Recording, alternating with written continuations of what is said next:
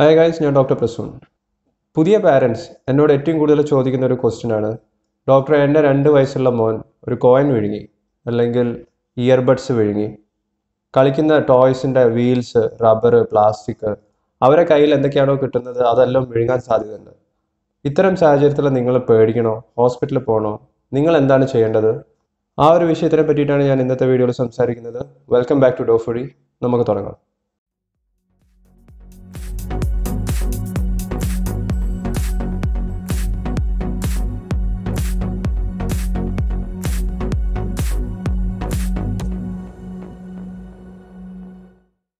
നമ്മളൊരു കാര്യം മനസ്സിലാക്കേണ്ടത്, ചെറിയ കുട്ടികൾ അവരെ കയ്യിൽ കിട്ടുന്നത്, അവർ നിലത്തുനിന്നായിരിക്കും കളിക്കുന്നുണ്ടാവുക. പ്രത്യേകിച്ച് 2 വയസ്സിൽ താഴെയുള്ള കുട്ടികൾ അവരെ കയ്യിൽ കിട്ടുന്ന സാധനങ്ങൾ അവർ എന്താണെന്ന് അറിയാൻ വേണ്ടിയിട്ട് അവർ കൈകളും കൊണ്ടും ചിലപ്പോൾ വായിലിട്ടിട്ടും പരീക്ഷിക്കുന്നതാണ്. അപ്പം ചില സാഹചര്യങ്ങളിൽ അത് വിഴുങ്ങിപ്പോകാൻ സാധ്യതയുണ്ട്. ഇങ്ങനെ വിഴുങ്ങുന്ന കേസിൽ തന്നെ 2 കാര്യങ്ങളാണ് നിങ്ങൾ അറിഞ്ഞിരിക്കേണ്ടത്. എല്ലാ മനുഷ്യന്മാർക്കും തൊണ്ടയിൽ നിന്നും താഴേക്ക് 2 പൈപ്പാണ് പോകുന്നത്. പുറമെ ഔട്ട്സൈഡ് നമുക്കിങ്ങനെ തൊട്ട് നോക്കിയാൽ മനസ്സിലാവുന്നത് ഒന്ന് വിൻഡ് പൈപ്പാണ്. അത് നേരെ ലങ്സിലേക്കാണ് പോകുന്നത്. നമ്മൾ വലിക്കുന്ന ശ്വാസം അതിലൂടെയാണ് ലങ്സിലേക്ക് എത്തുന്നത്. ഈ വിഴുങ്ങിപ്പോകുന്ന സാധനം വിൻഡ് പൈപ്പിൽ വരുന്ന ബ്ലോക്ക് ആവുകയാണെങ്കിലാണ് കുട്ടിക്ക് ചോക്കിങ് അല്ലെങ്കിൽ ശ്വാസം വലിക്കാനുള്ള ബുദ്ധിമുട്ടുണ്ടാവുക, കുട്ടീൻ്റെ കണ്ണ് പുറത്തേക്ക് തള്ളി വരിക, നീല നിറമാവുക, ശ്വാസം വലിക്കാനുള്ള ബുദ്ധിമുട്ട്, വർത്താനം പറയാൻ പറ്റില്ല, അങ്ങനത്തെ കുറേ പ്രശ്നങ്ങളുണ്ടാകും. ചോക്കിങ് വേറെ തന്നെ ഒരു സബ്ജക്റ്റാണ്. അതൊരു മെഡിക്കൽ എമർജൻസിയാണ്. നിങ്ങൾ ഫസ്റ്റ് എയ്ഡ് കറക്റ്റ് സമയത്ത് ചെയ്തിട്ടില്ലെങ്കിൽ ചിലപ്പോൾ കുട്ടീൻ്റെ ജീവൻ വരെ നഷ്ടപ്പെടാൻ സാധ്യതയുണ്ട്. ഇന്നത്തെ വീഡിയോയിൽ ഞാൻ പക്ഷേ പറയുന്നത് അതല്ല. ഇതിൻ്റെ ബാക്കിൽ, വിൻഡ് പൈപ്പിൻ്റെ ബാക്കിൽ വേറെ ഒരു പൈപ്പും കൂടിയുണ്ട്. അതിന് ഫുഡ് പൈപ്പ് എന്ന് പറയാം. ഈസോഫാഗസ് എന്നാണ് അതിന് ശരിക്കും പറയുന്ന സയൻറ്റിഫിക് ടേം. ഈ പൈപ്പിലൂടെയാണ് നമ്മൾ കഴിക്കുന്ന ഭക്ഷണം, വെള്ളമെല്ലാം വയറിലേക്കും ഇൻറ്റസ്റ്റൈനൽ ട്രാക്റ്റിലേക്കും ഇറങ്ങിപ്പോകുന്നതും ദഹനം നടക്കുന്നതും.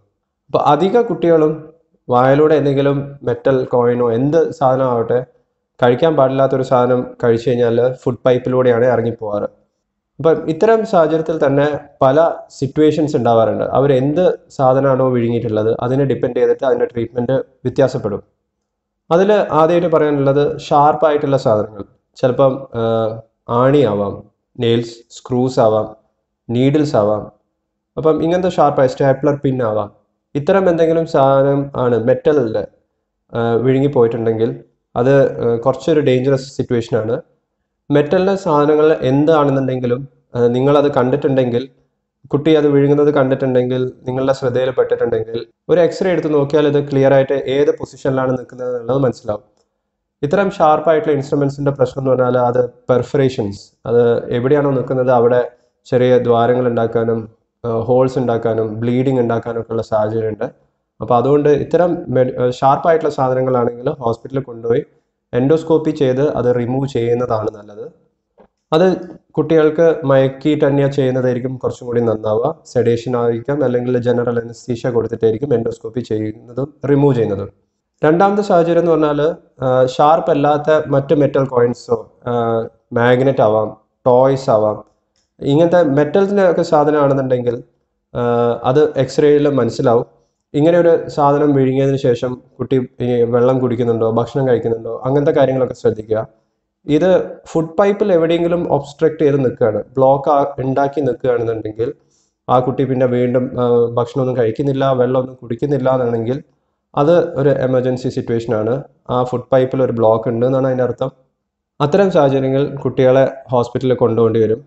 പക്ഷേ ഇതിനെക്കാട്ടിയും കൂടുതലായിട്ട് കാണുന്നത് കുട്ടിക്ക് ഒരു മാറ്റവും ഉണ്ടാവില്ല, ഒരു സിംറ്റംസും ഉണ്ടാവില്ല. കുട്ടി സാധാരണ പോലെ ഭക്ഷണം കഴിക്കും, സാധാരണ പോലെ വെള്ളം കുടിക്കും, സാധാരണ പോലെ കളിക്കും. ഇങ്ങനെയൊക്കെ ആണെന്നുണ്ടെങ്കിൽ അത് ഒബ്സ്ട്രക്ഷൻ ഒന്നും ഉണ്ടാക്കിയിട്ടില്ല. ഫുഡ് പൈപ്പിലോ മറ്റ് ഇൻറ്റസ്റ്റൈൻസിലേക്കൊക്കെ ഇറങ്ങിപ്പോയതിന് ശേഷം എവിടെയും ബ്ലോക്കൊന്നുമില്ല. അത്തരം സിറ്റുവേഷനാണ് ഏറ്റവും കൂടുതലായിട്ട് കാണാറ്. അങ്ങനത്തെ ഒരു സാഹചര്യത്തിൽ കൂടുതലായിട്ട് പേടിക്കേണ്ട ആവശ്യമില്ല. അത് 1, 2, 3 ദിവസം കൊണ്ട് കുട്ടി വയറ്റിൽ നിന്ന് പോകുന്ന സമയത്ത് പുറത്തേക്ക് പോകുന്നതാണ്. അത് ഉറപ്പ് വരുത്താൻ നിങ്ങൾ കുട്ടീൻ്റെ 2, 3 ദിവസം വയറ്റിൽ നിന്ന് പോകുന്നത് ശ്രദ്ധിക്കേണ്ടി വരും. പക്ഷെ ചില സാഹചര്യങ്ങളിൽ ചില കുട്ടികൾക്ക് ഒരു വലിയ കോയിൻ വിഴുങ്ങി അല്ലെങ്കിൽ വലിയൊരു ഒബ്ജക്റ്റാണ് ഇറങ്ങിപ്പോയിട്ടുണ്ടെങ്കിൽ കുട്ടിക്ക് എന്തായാലും ചിലപ്പം ഒബ്സ്ട്രക്ഷൻ ഉണ്ടാവാൻ സാധ്യതയുണ്ട്. അത് ഫുഡ് പൈപ്പിലാവാം, അല്ലെങ്കിൽ ചെറിയ കുടലിൽ എവിടെയെങ്കിലും ആവാം. അത്തരം കുട്ടികൾക്ക് ഇങ്ങനത്തെ എന്തെങ്കിലും സിംറ്റംസ് ഉണ്ടാവും, വയറുവേദനയോ വെള്ളം കുടിക്കാനുള്ള ബുദ്ധിമുട്ട്, ഭക്ഷണം കഴിക്കില്ല, കരച്ചിലുണ്ടാവും. അപ്പോൾ ഇങ്ങനെയുള്ള കുട്ടികൾക്ക് ഹോസ്പിറ്റലിൽ കൊണ്ടുപോയി എൻഡോസ്കോപ്പി തന്നെ വീണ്ടും ചെയ്ത് വായിലൂടെ ഒരു ട്യൂബ് ഇറക്കി അത് നോക്കി എവിടെയാണോ ഒബ്സ്ട്രക്ഷൻ ഉള്ളത് അത് എടുത്ത് മാറ്റേണ്ടി വരും. എൻഡോസ്കോപ്പിക്കലി അത് റിമൂവ് ചെയ്താലേ ആ കുട്ടീൻ്റെ ആ സിംറ്റംസ് എല്ലാം മാറുള്ളൂ. എൻഡോസ്കോപ്പി എന്തായാലും ചെയ്തിരിക്കണം. ഇനി മറ്റ് ചില സാഹചര്യങ്ങളിൽ ചെറിയ ടോയ്സിൻ്റെ അല്ലെങ്കിൽ വാച്ചിൻ്റെ ബട്ടൺ ബാറ്ററി നിങ്ങൾ കണ്ടിട്ടുണ്ടാവും. അത്തരം ബാറ്ററീസ് ആണ് കുട്ടികൾ കോയിൻ്റെ ഷേപ്പിലുള്ള തന്നെയുള്ള ബാറ്ററീസ്, അത് ഒരു മെഡിക്കൽ എമർജൻസിയാണ്. കാരണം ഇത്തരം ബാറ്ററീസ് നമ്മളുടെ ഇൻറ്റസ്റ്റൈനിലൂടെ ഇറങ്ങിപ്പോകുന്ന സമയത്ത് ഇറോഷൻ ഉണ്ടാവാൻ സാധ്യതയുണ്ട്, ലീക്കേജ് ഉണ്ടാവാൻ സാധ്യതയുണ്ട്. ആ ബാറ്ററീൻ്റെ ഉള്ളിലുള്ള സാധനങ്ങൾ പുറത്തേക്ക് വരാൻ സാധ്യതയും അത് കാരണം ഉണ്ടാവുന്ന കോംപ്ലിക്കേഷൻസ് ഉണ്ടാവാനുള്ള ഒരു ചാൻസ് ഉണ്ട്. അതുകൊണ്ട് അത് എത്രയും പെട്ടെന്ന് റിമൂവ് ചെയ്യണം. ഇനി വേറൊരു ചാൻസ് ഉള്ളതെന്ന് പറഞ്ഞാൽ കുട്ടികൾ കുറേ ടോയ്സ് ഉള്ള ഒരു റൂമിൽ കളിച്ചുകൊണ്ടിരിക്കുകയായിരുന്നു. പിന്നെ നിങ്ങൾ പോയി നോക്കുമ്പം ചില ടോയ്സ് കാണുന്നില്ല, അല്ലെങ്കിൽ ചില ടോയ്സിൻ്റെ പാർട്സ് കാണുന്നില്ല, കുട്ടി ചുമച്ചു അല്ലെങ്കിൽ കുട്ടി വിഴുങ്ങിയോ എന്ന് അറിയില്ല. ഇത്തരം സിറ്റുവേഷൻസിൽ എന്താണെന്നുള്ളത് അറിയില്ല. മെറ്റൽ ഒബ്ജക്ട്സ് ആണെങ്കിൽ എക്സ്റേ നോക്കിയാൽ മനസ്സിലാവും. പക്ഷേ റബ്ബറോ ഗ്ലാസ് പ്ലാസ്റ്റിക് ഇത്തരം സാധനങ്ങളാണ് വിഴുങ്ങിപ്പോയിട്ടുണ്ടെങ്കിൽ അത് എക്സ്റേയിലൊന്നും മനസ്സിലാവില്ല. അപ്പം ആ ഒരു സിറ്റുവേഷനിൽ ആ ഡോക്ടറാണ് തീരുമാനിക്കുന്നത് വേറെ എന്തെങ്കിലും സ്കോപ്പി ചെയ്യണോ വേണ്ടേ എന്നുള്ളത്. അത് കുട്ടീൻ്റെ സിംറ്റംസിനെയും ബാക്കി ആക്ടിവിറ്റീസിനെയൊക്കെ നോക്കിയിട്ടാണ്. കുട്ടി പ്ലേഫുൾ ആണ് അല്ലെങ്കിൽ കുട്ടിക്ക് മറ്റ് സിംറ്റംസ് ഒന്നും ഇല്ല എന്നുണ്ടെങ്കിൽ അവർ വെയിറ്റ് ചെയ്ത് നോക്കും. ചില സിറ്റുവേഷൻസിൽ ചിലപ്പം സിംറ്റമാറ്റിക് ആവുകയാണെങ്കിൽ എന്തെങ്കിലും മറ്റ് പ്രശ്നങ്ങൾ കുട്ടിക്ക് ഡെവലപ്പ് ചെയ്യുകയാണെന്നുണ്ടെങ്കിൽ ചിലപ്പം എൻഡോസ്കോപ്പി ചെയ്യാൻ ഡോക്ടർ നിർദ്ദേശിച്ചേക്കാം. നാലാമത്തെ പോസിബിലിറ്റി എന്ന് പറഞ്ഞാൽ കുറച്ചും കൂടി വലിയ കുട്ടികൾ, ഒരു 4 വയസ്സ് 5 വയസ്സുള്ള ചില കുട്ടികൾ ചിലപ്പോൾ ച്യൂയിങ് ഗംസ് കഴിക്കും, ബബിൾ ഗം. അത് കഴിച്ചു കഴിഞ്ഞാൽ ചിലപ്പോൾ വിഴുങ്ങി പോകാനുള്ള ചാൻസ് ഉണ്ട്.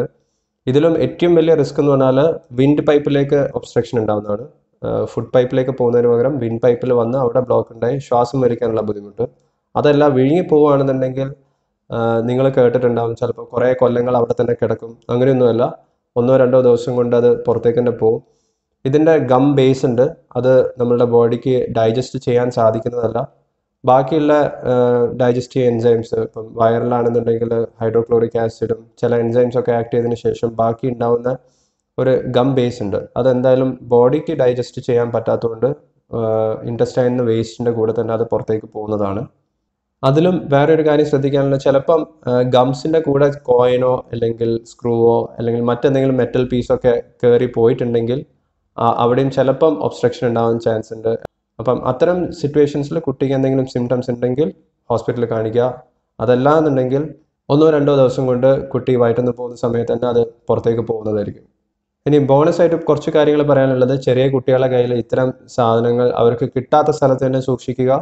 എന്തൊരു ടോയ്സും റിമൂവബിൾ പാർട്സ് ആണെങ്കിൽ ടോയ്സ് വാങ്ങിക്കൊടുക്കുമ്പം അതിൻ്റെ പാക്കറ്റിൽ അല്ലെങ്കിൽ കവറിൽ എഴുതിയിട്ടുണ്ടാകും ഏത് ഏജ് ഗ്രൂപ്പിനാണ് പറഞ്ഞിട്ടുള്ളത്. ആ ഏജ് ഗ്രൂപ്പിനുള്ള ടോയ്സ് മാത്രം വാങ്ങിക്കൊടുക്കുക. കുട്ടികൾ ഇത്തരം ചെറിയ സാധനങ്ങളുമായിട്ട് കളിക്കുന്ന സമയത്ത് മുതിർന്ന ഒരാൾ എന്തായാലും അവരുടെ കൂടെ ഇരുന്ന് അവരെ മോണിറ്റർ ചെയ്യുന്നത് നല്ലതാണ്. അപ്പോൾ ഇത്രയൊക്കെ ഇന്നത്തെ വീഡിയോയിൽ പറയാനുള്ളൂ. ഈ വീഡിയോ നിങ്ങൾക്ക് ഇഷ്ടപ്പെട്ടു എന്ന് വിചാരിക്കുന്നു. നിങ്ങൾ ഇതുവരെ ഞങ്ങളുടെ ചാനൽ സബ്സ്ക്രൈബ് ചെയ്തിട്ടുണ്ടെങ്കിൽ സബ്സ്ക്രൈബ് ചെയ്യുക. ഈ വീഡിയോ മറ്റുള്ളവരുമായിട്ട് ഷെയർ ചെയ്യുക. ഞാൻ നിങ്ങളെ അടുത്ത വീഡിയോയിൽ കാണുന്നതാണ്. ഞാൻ doctor Prasoon. Take care, stay healthy and thank you so much for watching. ചെറിയ കുട്ടികളെ നോക്കുന്ന സമയത്ത് രക്ഷകർത്താവെന്ന രീതിയിൽ നിങ്ങൾ അറിഞ്ഞിരിക്കേണ്ട ചില കാര്യങ്ങളുണ്ട്. ആ വീഡിയോസിൻ്റെ ലിങ്ക് നിങ്ങൾക്ക് ഇവിടെ കാണാം. ഈ വീഡിയോസ് നിങ്ങൾ ഇതുവരെ കണ്ടിട്ടില്ലെങ്കിൽ ആ വീഡിയോസും കാണുക.